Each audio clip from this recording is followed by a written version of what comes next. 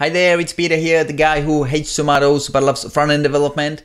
And in today's short screencast, we will look at what's new in the ScrollMagic 2.0, in the latest update of this popular scrolling library.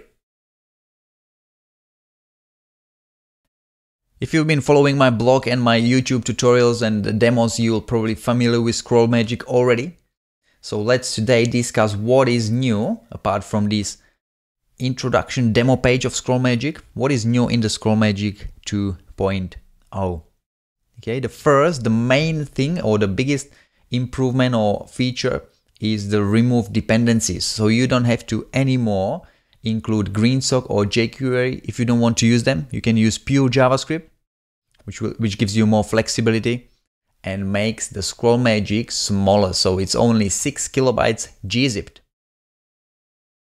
Number 2 is that ScrollMagic 2.0 now works with velocity.js.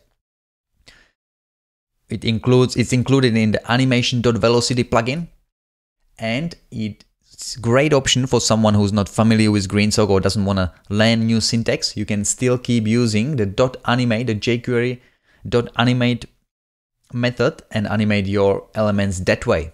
Okay, the only thing with using velocity.js is that it only works with 0 duration scenes. So what that means that it only will trigger your animation, but you won't be able to scrap through the timeline using the scroll bar. Okay, so you wouldn't be able to do this. It will only trigger that animation or that tween at a certain point. Okay, so that's the only drawback of using velocity, but hey, if it makes your life easier and you're familiar with that syntax, definitely good feature in a ScrollMagic 2.0. Number 4 is easier debugging. Okay, so debugging in ScrollMagic was quite easy before as well, but now there are new features, and also the performance optimization is now better. You can precisely control the triggering of your animation at the right time. You can exactly see when the animation starts, where it ends, and you can adjust the duration of it as well. Okay, so for perfect timing and precise timing, the new debugging tools are big improvement. Number 4, responsive duration. Okay, number 4, responsive duration. It's a great addition if you want to create responsive scrolling websites.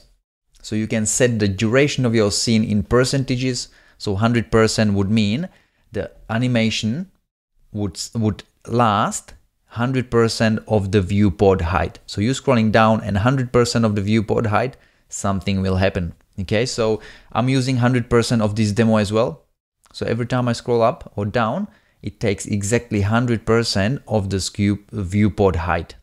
Okay, if you resize that window, I won't do it now just because it wouldn't fit in the video viewport, but it will still last 100% of the viewport height.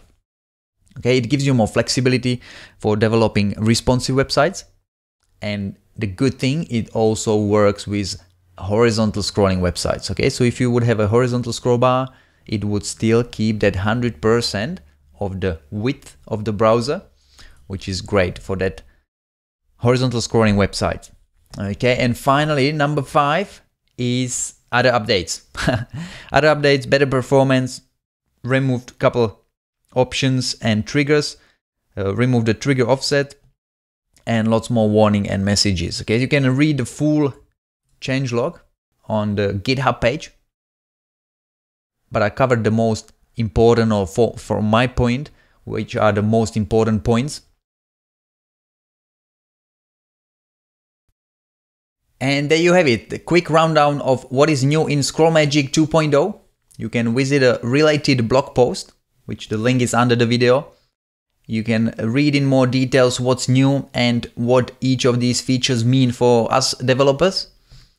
And I'll be also turning this demo page into a CodePen demo. So if you want to play with the settings and just play with the page, see how this page was put together, then you can sign up at the bottom of it, and I'll let you know when the CodePen demo is live. Hopefully you learned something new about ScrollMagic. Hopefully this gives you overview of what's new in ScrollMagic. Thanks for watching. Don't forget to subscribe to the channel, visit my blog, or follow me on Twitter. and I'll see you next time. Happy coding, happy scrolling. Bye.